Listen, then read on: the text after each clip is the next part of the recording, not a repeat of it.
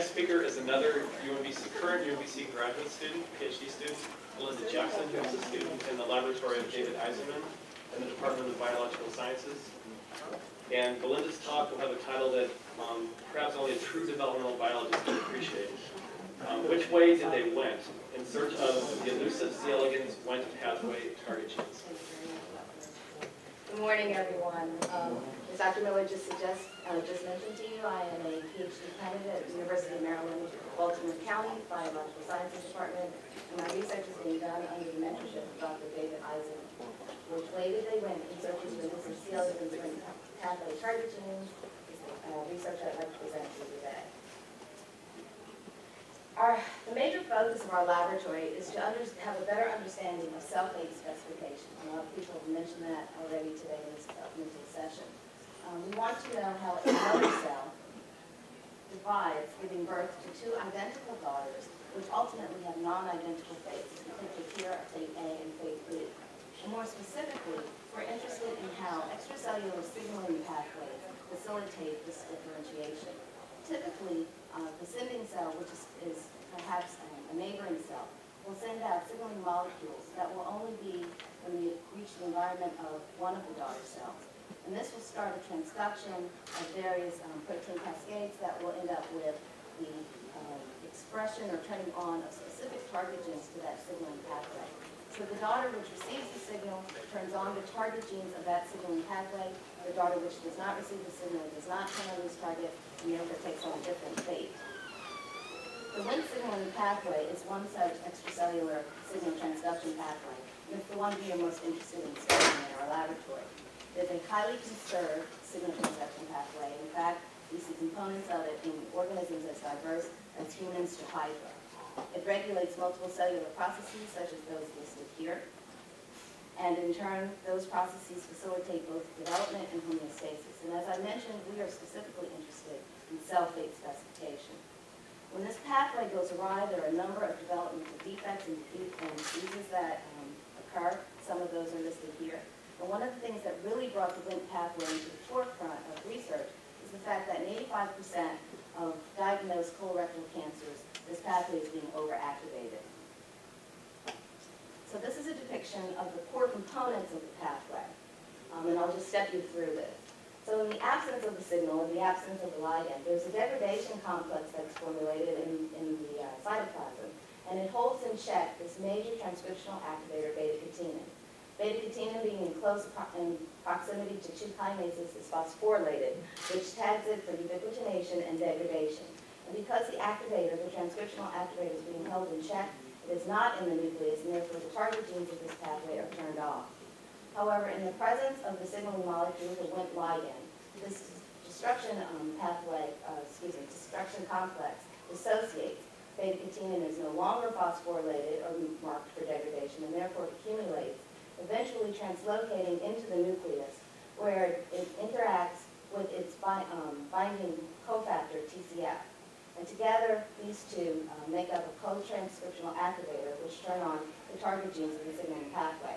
TCF brings target specificity in that it contains the DNA binding domain of this complex, and beta-catenin brings the activation domain, which recruits the necessary proteins for the start of transcription. So, although we know a lot about how this pathway works, one of the questions that still remains out there is what exactly are these target genes? What are the target genes that are specific, say, for a neuronal cell versus a hypodermal cell? And using the model organism C. elegans is how we are approaching this. So let me introduce you to our laboratory pet. C. elegans is a non-parasitic, free-living, soil-dwelling, transparent nematode. It's depicted here in its adult form.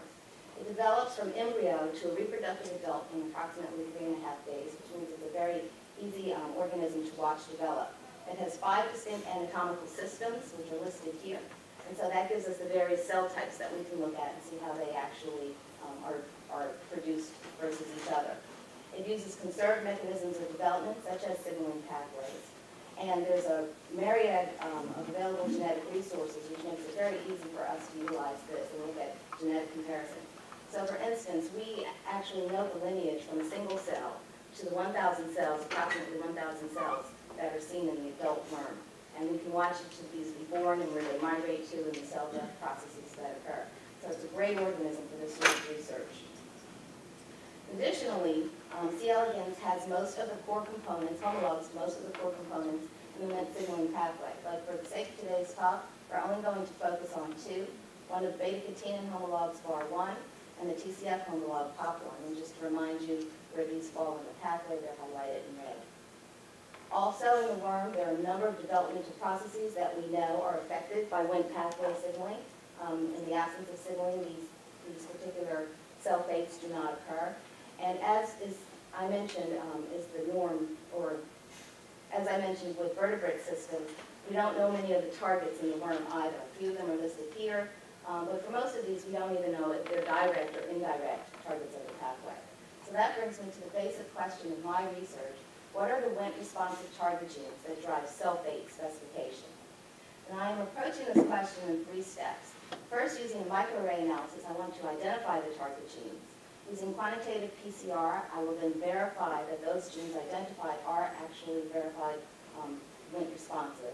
And finally, I want to do a characterization of the targets that I find through expression analysis, promoter analysis, and phenotypical analysis. So I've begun this. Number 1, with target identification through microarray analysis. I did a comparison of 2 conditions. Animals that were exposed to wild-type levels of Wnt signaling and those that are exposed to overactivated levels. And we can do this by using the variant of the beta-catenin, which is a stable form. It is not degraded. So even in the absence of a signal, there's enough beta-catenin produced that those translocate and target genes are turned on. And just as a reminder of the types of things we would find in microarray analysis, this depicts what a wild-type intensity might look like versus a target gene which is induced, where the brighter the signal is, the more of the transcript that is made. And in fact, the results of this experiment using the Affymetrix C. elegans gene array, which contains more than 22,000 possible transcript tags, I've identified 117 putative genes that are upregulated by 2-fold or more. As a proof of concept, VAR1, which is the induced gene that we utilize here, is up by 25-fold. Supportive to previous information that this pathway is autoregulatory to the components of the pathway, Pri1 axin and 117, which is one of the Wnt receptors, are also up. And however, the known targets that I listed before did not show up in this particular analysis. And there are a couple of reasons that may have happened. Perhaps the pathway was stimulated at a developmental point that was not conducive to those genes being turned on, or perhaps those genes are being expressed in too few cells and are masked by background. The second step was to verify these target genes by quantitative PCR analysis. And here I added a third condition, which is an under-induced or under-activated pathway. And I did this by using a transgene that's a dominant negative of the other transcriptional activator, POP1. So here, POP1 and VAR1 cannot interact with each other. POP1 still sequesters, however, the regulatory regions of the target genes. So this causes an inhibited pathway situation. And so what I've seen in here, of the 117 candidates first identified, 27 of them actually tested positive as VAR1 responsive. And the criteria for that is that in the overactivated pathway, we have a 2-fold increase over the wild type. And in the inhibited pathway, we see a 2-fold decrease, or we say no change at all in comparison to the control. So some of the notable things that came out of this analysis is that 13 of the candidates identified had no known function, they are novel. 13 of them have been studied for other reasons, but were not ever known to be responsive to Wnt signaling, so this is a new finding. One of the candidates is actually a negative regulator of the entire pathway. And most interestingly to me is that 5 of these candidates, the largest subset, are actually collagen genes. So let me tell you a little bit about collagens. In mammals, collagens are a major component of the extracellular matrix, and it's typically responsible for the architectural structure of both cells and tissues. It's found in all of these different types of tissues, and it's partially responsible for skin strength and elasticity, as well as strengthening blood vessels. In the worm, it is a major component of the cuticle, which is the exoskeleton of the worm. It regulates body size and shape, so this is a sort of parallel function to what it does in higher organisms. The cuticle is reshed and is resecreted 4 times at each developmental point, and it contains different collagen subsets. And in fact, the worm has approximately 150 collagens, but I've only noticed 5 that definitely are upregulated by the pathway, and a handful that are sort of marginal. Gene expression of these collagens is very tightly regulated temporally, and also within the oscillation cycle, the point in each larval development, larval mode that it occurs in. So our hypothesis is that perhaps the Wnt signaling pathway is actually directing the upregulation of a subset of these collagens. And so I'm looking at this with my phenotypic analysis, and in fact I see by using the promoter or regulatory region of each of these identified targets and hooking it up to a yellow fluorescent protein, I'm able to visualize in which cells in worms and at what point in development these collagens are typically turned on. And they are expressed primarily in the hypodermal cells, which you would expect because those are the cells that actually secrete the cuticle. And further of interest, what I've noticed is that when I look at these transporter genes under different conditions of the Wnt pathway, for instance, when the Wnt pathway is upregulated, I see expression in a large number of animals at a time point that typically does not express that very much. So the L3 versus in the overactivated versus L3 in the control. And even more interestingly, in the inhibited conditions, we don't see expression either at L3 or L4. So this is the type of analysis that I'm currently doing with some of these targets. COL38 is another one, again expressed in the hypodermal. This time in L3, L4, and the adult stages, I see more animals that are expressing this reporter than in the control. And LOM3, which is another, is a little bit different. It's expressed both in the L2 as well as in the adult time frame. And although with overactivation, you don't see more animals expressing it, there is a change in intensity. So I think that this will prove to be a pretty interesting result, too, to show that they are not all regulated in the same manner. So in conclusion, I would like to just remind you of what I told you. Using microarray analysis, I've identified approximately 117 upregulated gene candidates. From target gene verification by quantitative PCR, 27 of these are verified as Wnt responsive, and notably there's a subset of particular collagens that came out of this analysis.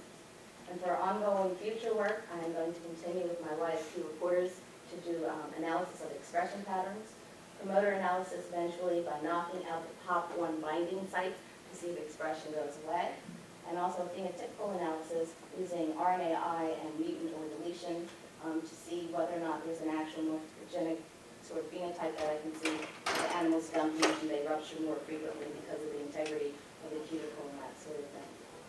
So in conclusion, I would like to acknowledge my mentor, Dr. David Eisenman, and my lab-mates, Julie, Kenny, Ruby, and Lakshmi, all very helpful, keeping us sane.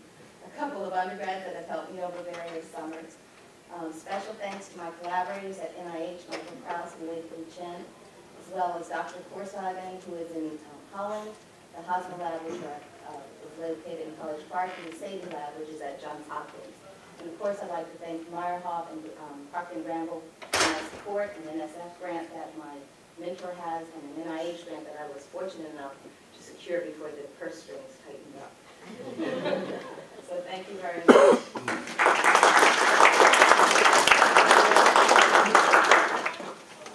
Thanks, Belinda. And time for 1 or 2 quick questions. I've got one sort of general philosophical question. You mentioned at the beginning of your talk that a number of cancers are associated with overexpression of the Wnt pathway. And yet we're used to, you talked about it, the Wnt pathway activating sort of self-differentiation genes, or genes required for certain cell types to become specialized.